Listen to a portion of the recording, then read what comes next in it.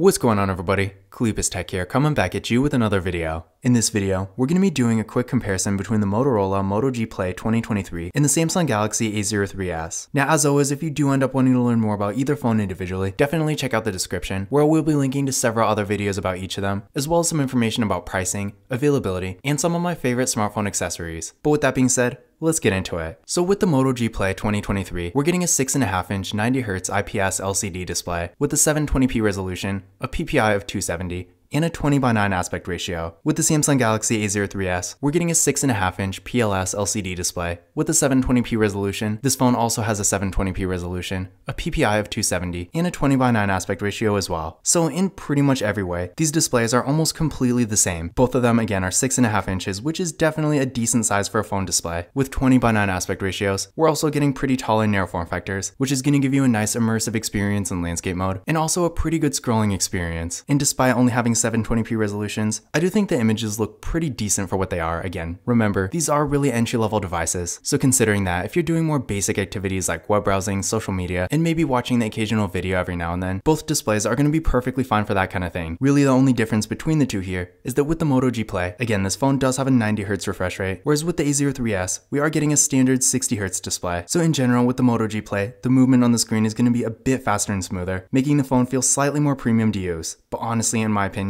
this isn't really that big a difference. And again, in pretty much every other way, these displays are about the same. Now for storage, both phones are getting 32GB of internal storage with microSD card expansion, which is honestly too bad in this day and age. At this point in 2023, with things like apps, the system, and just files in general getting larger and larger as time goes on, even for more light to average users, if you're planning on having any decent amount of apps on your phone, keep in mind, on these devices, even with microSD card expansion, the storage on these phones is going to fill up pretty quickly. Now, to be fair, considering these are really entry-level devices, they're not really meant for heavy use anyway. So if you are someone who really does the bare minimum, maybe you only have a couple apps, and aside from that, just stuff like photos and videos and maybe music that you can easily offload to a microSD card anyway, then in that case, you will at least get by. But in general, if storage is more of a concern for you, then I would definitely consider getting something else. Now for security features, both phones have fingerprint scanners. With the Moto G Play, it's right here on the back. And with the Samsung Galaxy A03s, it's right here on the power key. And in addition to this, the Samsung Galaxy A03s does have face unlock, but the Moto G Play doesn't. Now I feel like this is probably not that big a deal, because I feel like for most people, a fingerprint scanner is going to be perfectly fine. But if you do like face unlock, then definitely keep this in mind. But starting with the Moto G Play, let's give the fingerprint scanners a try.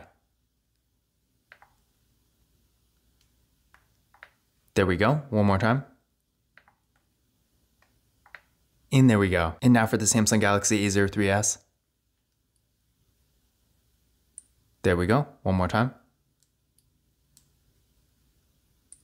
And there we go. So as you can see there, both fingerprint scanners were real fast and responsive, no issues at all. And again, with the Samsung Galaxy A03s, this phone does have face unlock too, so if you want to use that instead, you always can. But with the Moto G Play, again, this phone does not have face unlock, it only has the fingerprint scanner. Now for the camera setups here, with the Moto G Play, we got a real nice looking hole punch design for the front facing camera. This camera is 5 megapixels. Then on the back, we got a triple camera setup with a 16 megapixel main camera, a 2 megapixel macro camera, and a 2 megapixel depth sensing camera. With the Samsung Galaxy A03s, we got a water drop notch for the front facing camera. This camera is also 5 megapixels. Then on the back, we got another triple camera setup with a 13 megapixel main camera, a 2 megapixel macro camera, and a 2 megapixel depth sensing camera. So in general, as you can see here, feature-wise, these cameras are pretty much the same. Unfortunately, neither phone has an ultra-wide camera, but seeing as they are really entry-level devices, I'm not really that surprised either. But again, at least both phones do have macro cameras, so in general, for what they are, the camera setups really aren't bad. And as far as photo quality goes, for what they are, both phones actually do take surprisingly good photos. And sure, of course, they're not going to be nearly as good as a much more expensive device, but for more average casual use, if you're really just taking a couple photos here and there, maybe something for your own memories, something like Snapchat where the quality doesn't even really matter that much, or even the occasional Instagram photo where you really do want things to look nice, no matter what the case may be, again, for the more average casual user, the camera setups on either phone will be perfectly fine. In between the two, I don't really think there's that much of a difference in photo quality either, and while this may be a little subjective, they're pretty much at the same level. So if you are looking for a more affordable entry-level phone, but you do still want a decent camera that works for normal use, then either phone will get the job done. Now to give you an idea of what they can do, here's some pictures taken with the Moto G Play. Again, definitely good photos here. Sure, if you're really used to taking pictures and maybe you already have a slightly higher end device or maybe a mid-range phone, something like that, then yeah, sure, in that case, these might not be very impressive to you. But in general, I feel like the average person isn't gonna look at one one of these photos and instantly think it's taken from a bad camera. So overall, again, if you are more of a light casual user and you just want a camera that can take the occasional nice photo from time to time, but the camera still isn't really a main focus for you, then I do think this phone is going to get the job done just fine. And then here's some pictures taken with the Samsung Galaxy A03s. And again, same kind of thing. I do think these photos are perfectly fine for more normal use and even the occasional Instagram photo here and there. In that kind of situation, for something like that, honestly, you really don't need to spend $1,000 on a phone that has a crazy good camera, unless of course taking pictures on your phone is really your thing. Then in that case, of course, go for it. But again, the bottom line here is, if you are looking for a more affordable entry-level device, this still does have a really nice, perfectly usable camera, then again, either phone is going to be just fine.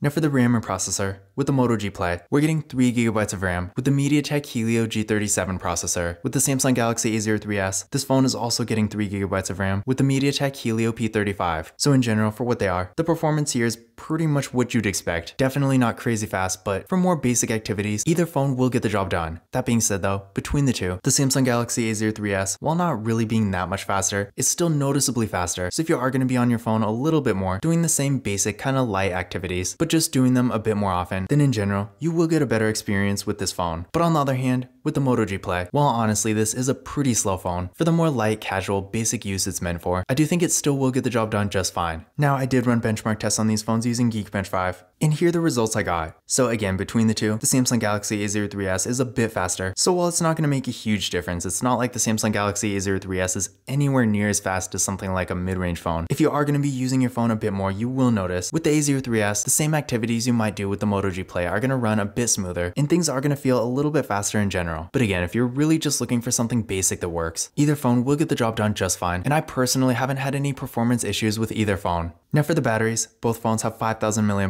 batteries, with the Moto G Play supporting 10W fast charging and the Samsung Galaxy A03s supporting 15. Now that difference in fast charging is probably not that important, because even with the Moto G Play, in my experience, while it doesn't charge super fast or anything, for what it is, I do think the charging speeds are at least decent. So either way, most people are probably not going to have any issues with that. And as far as the battery size goes, of course, with 5,000 mAh batteries, these are definitely really large batteries. In fact, in the US, it's pretty much the largest battery you can get in a smartphone. So if battery life is more important to you, then either phone is going to be a great choice. And aside from just the battery life per charge, down the road as these batteries degrade, compared to a much smaller battery, the longevity is going to be quite a bit better. So if you like to get one phone and keep it for a while without having to replace it, then either phone is going to be a great choice for that. Now, as far as the software goes, with the Moto G Play, we are getting Android 12, whereas with the Samsung Galaxy A03s, despite coming with I think Android 11 when this phone was originally released, the A03s does currently have Android 13, and knowing how Samsung software support is, you can still expect to get several other major updates in the future. So if having the latest version of Android is important to you, then between the two, I would definitely go with the Samsung Galaxy A03s. That being said, on the other hand though, with the Moto G Play, Android 12 is at least decently newer, and I feel like at this point, Samsungs are really the only phones I've seen in this price range that have Android 13. So even though it is kind of disappointing that a 2023 phone still only has Android 12, it's not really unusual. And in addition to this, just going off of what happened with the Moto G Pure, which is honestly really similar to the Moto G Play, they're basically the same phone for that matter, I am expecting the Moto G Play to eventually get the update to Android 13. I just have no idea when it's going to be. So again, between the two, if you do want Android 13 and just better software support in general, then I would definitely go with the Samsung. But otherwise, if you're not really that concerned about it, then just keep in mind, the Moto G Play is still perfectly fine too. Another thing I do want to point out here is that unfortunately neither phone has NFC, so if you like to use tap and pay, you are going to want to consider something else. Now despite this being a little disappointing, especially with the Moto G Play, seeing as this is a 2023 phone, I'm really not surprised. I mean, on one hand at this point, with contactless mobile payment services becoming more and more popular and widely used, more and more affordable phones are starting to get NFC, but so far in the year, in this price range, there's still really only a small handful of phones that have it. So while of course it would have been awesome if the Moto G Play 2023 did actually have NFC, again, I'm not really surprised that it doesn't. But in conclusion, which of these phones is better? In general, I feel like in pretty much every way where there's a difference, the Samsung Galaxy A03s is a better phone. Now, in a lot of ways, these phones are really the same and almost interchangeable for that matter. With stuff like the battery, the display, and the camera, in those areas, you're really not going to notice a significant difference between them. And even with the advantages, with the Samsung Galaxy A03s, it does have Android 13 and better software support in general, and the performance is a little bit better. But again, even in those areas, it's not really like there's a huge night and day kind of difference. So at the end of the day, if you are looking for a really affordable entry-level device for more basic activities, then honestly either phone will be just fine. But of course, if you do want to maximize the value and features you get for the money, then considering I'm expecting these phones to be pretty much the same price no matter what, I would go with the Samsung Galaxy A03s, but honestly again, the difference is so small that if you get the Moto G Play instead, you're not really going to be missing out on much anyway. But this concludes my comparison between the Motorola Moto G Play 2023 and the Samsung Galaxy A03s. Again, if you want to learn more about either phone individually, definitely check out the description, where I will be linking to several other videos about each of them, as well as some information about pricing,